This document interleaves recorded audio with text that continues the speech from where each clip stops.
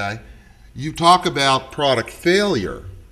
Well, the product could be failing not because the drug doesn't want to work or not because the body isn't going to work with the drug or for any other reason. The failure can be simply because the drug isn't getting into the body. The thing up though. Okay, so there are 3 fillers that I strongly recommend.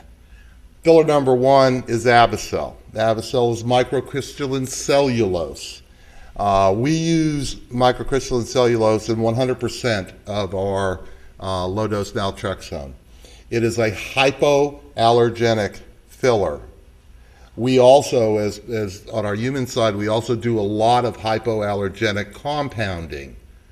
So it's a no-brainer.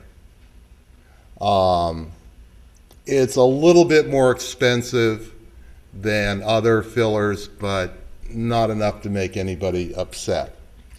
The second one is lactose. Now the problem with lactose is that there are people who are lactose intolerant. So we don't use lactose.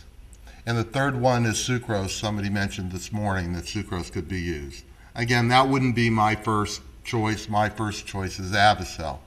But as you can see, this is the reason why there was a controversy last year, but you can see that these things aren't dissolving. My issue, product failure.